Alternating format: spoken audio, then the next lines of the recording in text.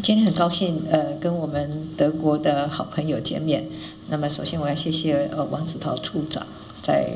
我当选连任的第一个时间，在网站上发文祝贺并且肯定台德的密切伙伴关系。台德之间的交流，在王子陶处长跟德国在台协会的协助之下，越来越密切。那在座的史宾纳副处长驻台也将满6年，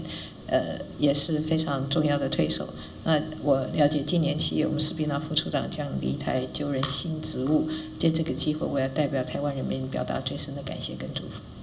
对于台德关系的发展，我很认同王子陶处长上任时候所说的，维持并且创造更多的合作契机是非常重要的。过去1年多来，我们双方共同创造的许多的成果。那么像是在去年，我们双方签署的自动驾驶技术、道路安全、免试互换驾照以及转型正义等4个合作意向书。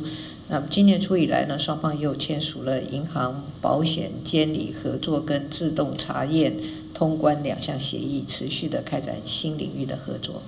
另外，除了再生能源以及高科技产业的合作，是台德致力发展的目标。那我们也期待跟德国和欧盟能够持续深化经贸的关系，希望作为欧盟重要经济体的德国能够支持台欧盟能够洽签投资保障协定，共创三赢。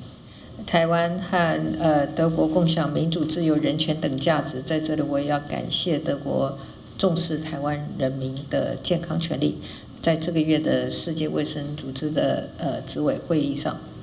德国代表欧盟27国发言，诉求在全国防疫上没有任何区域应该被遗落在资讯分享的过程之外，这也展现出对我们台湾的支持。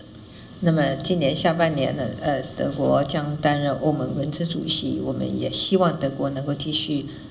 发挥影响力，支持台湾的国际参与，让台湾跟德国能够在国际场域上携手合作，为世界带来更多的贡献。最后我也要再次谢谢德国在台协会的协助，也期待听听几位贵宾对台德关系的宝贵意见。谢谢。